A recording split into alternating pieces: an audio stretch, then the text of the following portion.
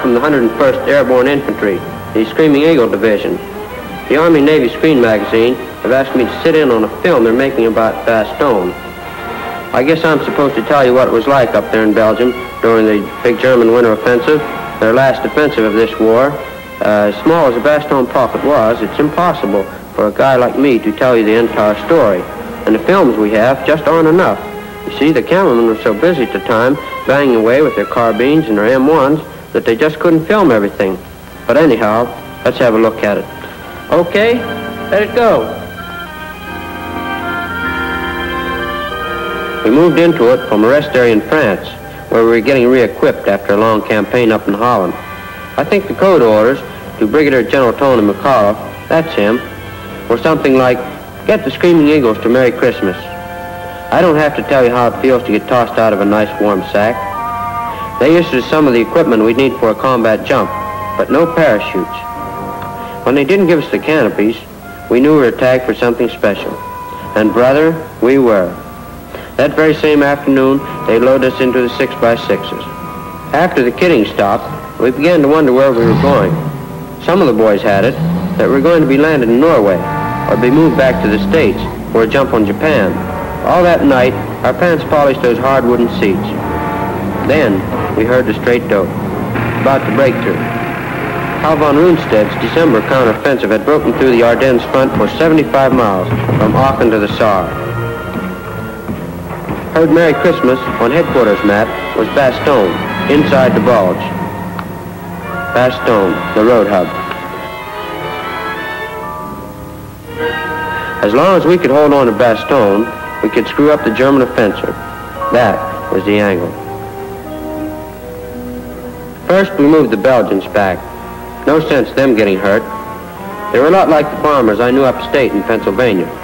It was pretty tough to move these people back just before Christmas, after they'd been liberated once. But Christmas around Bastogne didn't look too cheerful for us either. We didn't know who was friend or enemy.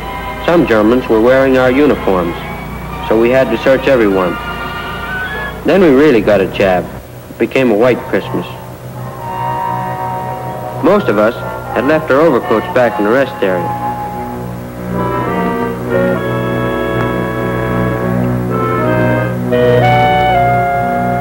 We didn't even warm up when the battle started, and it was hot. Lots of fellows got it right away. See that guy, Bobby Leaking? With his M1 and 2 grenades, he knocked out a machine gun position and a Jerry patrol. And after he caught a pack of slugs in his leg, he took care of a burp gunner. That's the way it was all around the rim the week before Christmas. Tuesday, Wednesday, Thursday, and Friday. We lost damn near everything. Our quartermaster unit, our ordnance, tanks, trucks, and more important, a lot of good guys. The casualty list in some platoons sound like the roll call. They froze in the snow where they got it. Culbreth, Harmon, Heitzman, McGregor, Newton, Parks, Merritz, a lot of good men. But our 1 division was holding off 8 full German divisions. Yet no matter how tough things get, there are always some GIs who can make with the humor. A couple of them dreamed up a title for us, The Battered Bastards of the Bastion of Bastogne. And we laughed and kept hammering away with what little ammo we had left.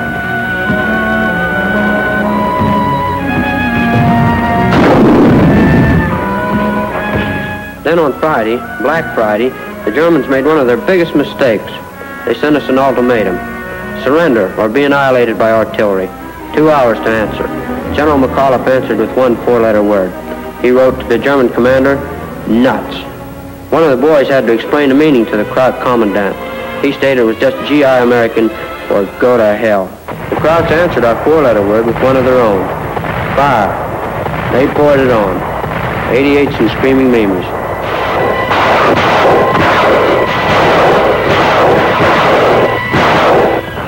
So we hung on to Bastogne, sweating out an ammo shortage, knowing our only break could be an airborne resupply mission. But the overcast was so thick, a troop carrier plane couldn't get through with a snowplow. Let me tell you, we really sweated. With no weather break expected until New Year's Eve, more than a week away. Hell, by that time, we'd be throwing snowballs at charity.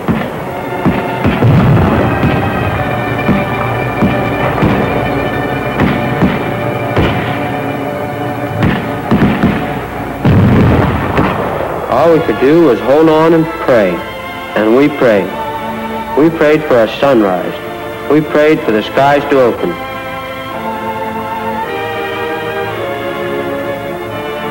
And on Saturday morning, the day before Christmas Eve, the sun came up, the most terrific sunrise of the war. And in the sunlight were the C-47 sky trains, sky full of Douglas Dakotas and Waco gliders as far as you could see.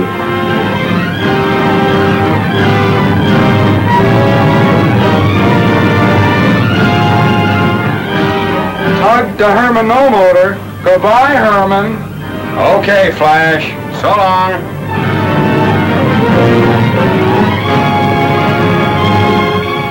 Look at them, the guys of the 9th Troop Carrier Command, barreling right through the flak and ground power.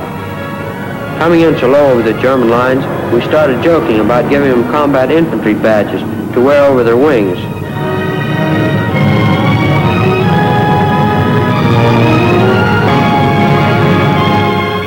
Jerry's pushing up plenty of flak, and there are plenty of flamers, yet those hot rocks keep coming in, without armor or fighter cover.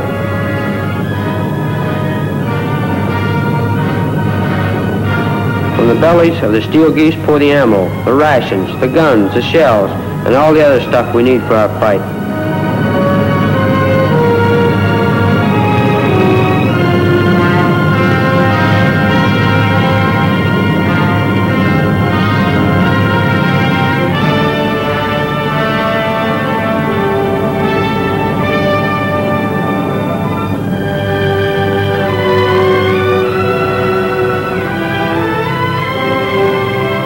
And in the gliders, more supplies, and medics, surgical teams.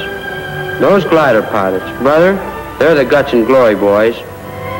After bringing in their glue and fabric crates, they jumped out, grabbed guns, and got in a line with the rest of us for the 1,500 tons of stuff the 9th Troop Carrier Command brought us in time for Christmas. So Christmas Eve, we tossed a party. We let the crowds come in close, let them think their tanks had cleared the way. Then we opened up. It was really a surprise party. You could hear them hollering comrade, begging for mercy, asking for a break. Oh, sure. We gave them a break, the kind they've been giving everybody else. We broke them, all the way down. And when we nailed them wearing civilian and GI clothes, we took good care of them, too. The German supermen. They didn't know what the hell had happened. They thought they had us holed in, but the hole turned inside out.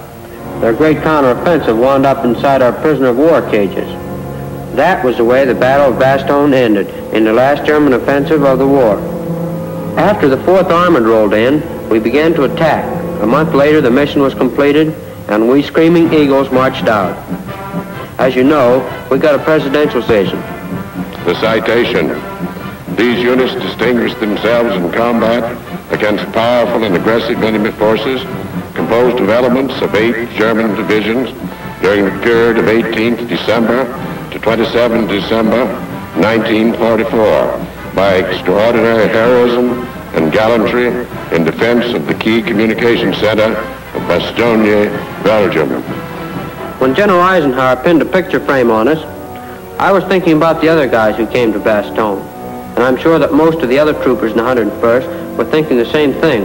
Now, this isn't official, through channels, but I've asked the Army-Navy Screen magazine to show you their pictures. Here are the guys who saved our torn and tattered airborne backs. The hot rocks of the 9th Troop Carrier Command. That's Major General Paul L. Williams. He's the commanding general. The outfit has carried every airborne show in the ETO. Pilots, co-pilots, and navigators, like Colonel Joe Crouch, Scott, Montgomery, Hines, Berman.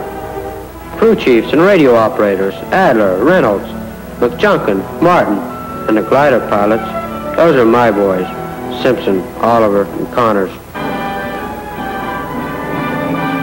If you ever run into any of these 9th Troop Carrier guys, buy them a drink for the Screaming Eagle. They really paid for it at Bastogne, in the battle in which we all fought. It was plenty rugged.